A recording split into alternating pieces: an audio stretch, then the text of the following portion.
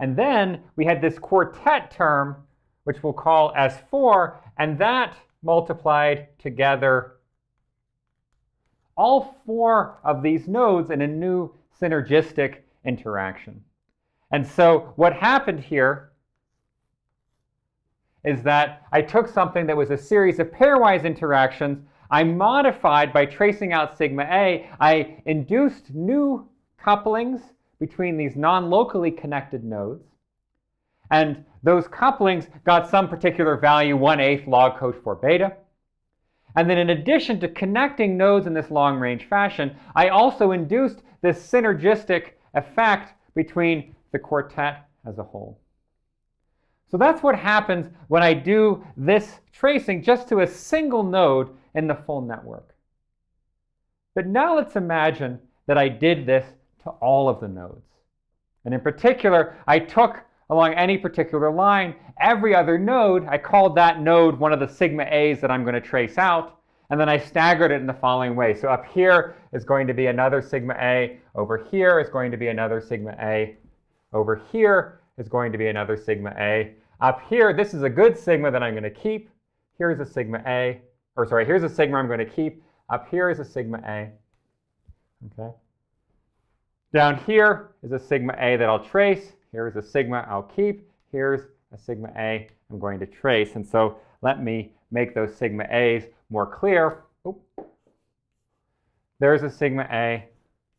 There's a sigma A. There's one. There's one. There's one. There's one. Okay.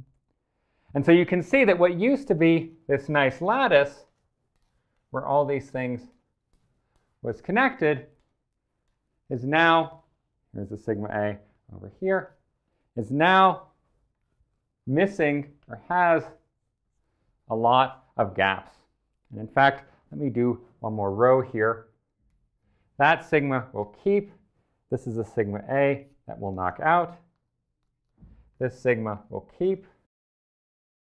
This sigma will keep. This is another sigma A that will knock out. And now notice that the sigmas that remain, this one is connected to this one because of that S2 coupling that we had before, because what would have happened here if we traced this guy out would have induced a pair coupling here with the magnitude S2. So we have that coupling. But notice also that if I also traced over sigma A, there'd be another set of terms where this sigma multiplied this sigma A, this sigma multiplied this sigma A. When I traced out this guy here, I would induce another set of couplings between these two non-local nodes. And so in fact, the total coupling between these two here, because of tracing out both of these, is equal to 2 times S2. Similarly, down here, I've induced a coupling because of tracing out this node and tracing out this node. So that's another 2 sigma 2 coupling.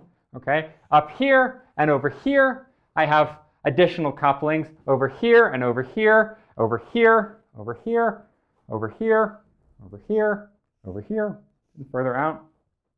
And now all you have to do is rotate your computer 45 degrees in the right direction, and you can see that in fact, by doing this decimation, by canceling out these sigma A's, I've now created a new lattice. It looks exactly the same as the old, except now, at least geometrically, when I've drawn these, are sort of root 2 longer. So by doing that decimation, I've induced a new set of couplings here. But I've kept the overall geometric structure the same. It's still a lattice. Now, there's 2 things we haven't talked about. One is that in addition to this kind of nearest neighbor coupling, we do have an additional sort of wacky coupling, which is from here all the way over here. This is still a pairwise coupling. We have one here. We have one here. It's half the strength of the blue couplings. And you know where this one came from. Remember that when we traced out sigma A, we induced pairwise couplings here, but also across here. In this case, when we trace out the second sigma A, we doubled the strength of that nearest neighbor coupling, but now we have this sort of second nearest neighbor coupling here. So we have that, and then also we have this kind of bizarro sort of synergistic coupling, which we'll write like this. Okay. So now we have a model where we have some two S2 couplings. We have an S2 coupling and we have an S4 coupling. The 2s2 coupling is equal to 1/4 log cosh 4 beta. This S2 on those longer range ones there is 1/8 log cosh 4 beta. And that synergistic quartet is going to be 1/2 log cosh 2 beta. So we've transformed originally that white set of squares, whose coupling strength between them was beta, into something where you had a blue lattice there, and that coupling was 1/4 log cosh 2 beta. And so it sort of looks like if you were able to neglect these two couplings here, if you said, forget about that green guy, it's only half as strong as the blue one anyway, and God knows what to do with that quartet, let's just drop that, then what would happen is that actually you would be sort of enforcing an approximate renormalization group transformation.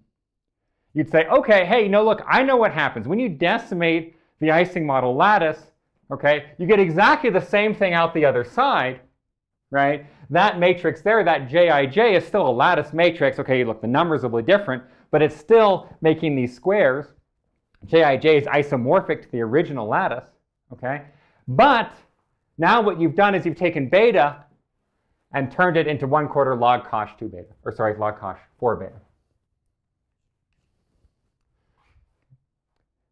Now, it's pretty easy to show that in fact, if you do this, no matter what the value of beta is, unless the value of beta is precisely 0, then in fact the decimation transformation reduces that quantity beta. So each time you do that decimation and make this approximation, what you've done is you've reduced the coupling. So another way to say that is if you take the white lattice and you zoom out, you get a new Ising model, but now the new spins are less coupled to each other. They're more weakly coupled to each other. The further and further you zoom out, the less likely you are to see big patches where all of the couplings, all of the nodes align either in the +1 or the -1 state. Now, this is a step you haven't seen us take before, right? In the previous cases, what we did was we defined a coarse-graining transformation, and then we found a model that exactly reproduced the data given that coarse-graining transformation. Here, we said, oh my God, I can't handle this, right? I can't handle this quartet interaction. I don't know what to do with this. I don't know how to sort of kind of get rid of that. So I don't know what to do, right? So let's just pretend this is the only one that exists, right?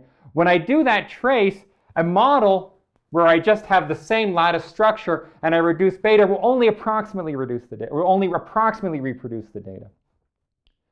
Again, that's very different from, let's say, in the Markov chain case, when we coarse-grained in time, the new model worked perfectly.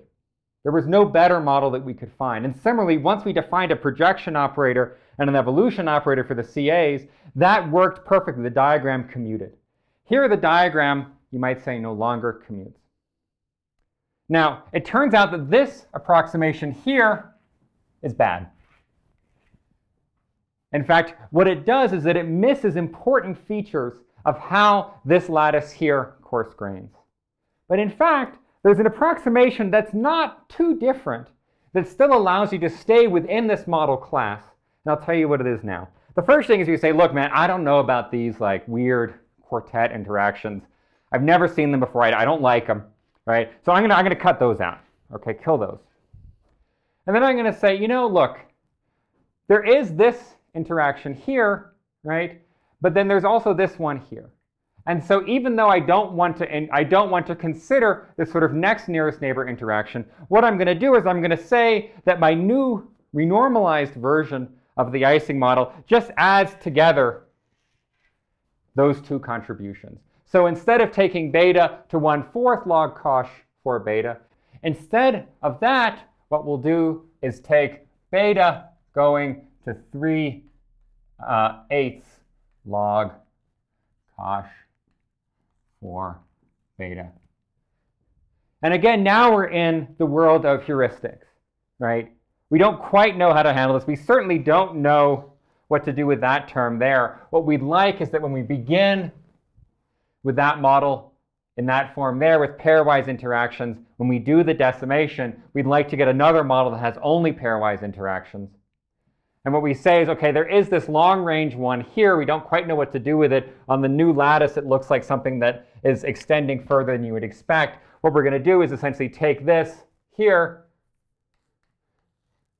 and add it to those interactions there. And when we do that, we can see that beta, or rather by fiat, we say beta is going to go from beta to 3/8 log cosh for beta upon doing that original decimation transformation.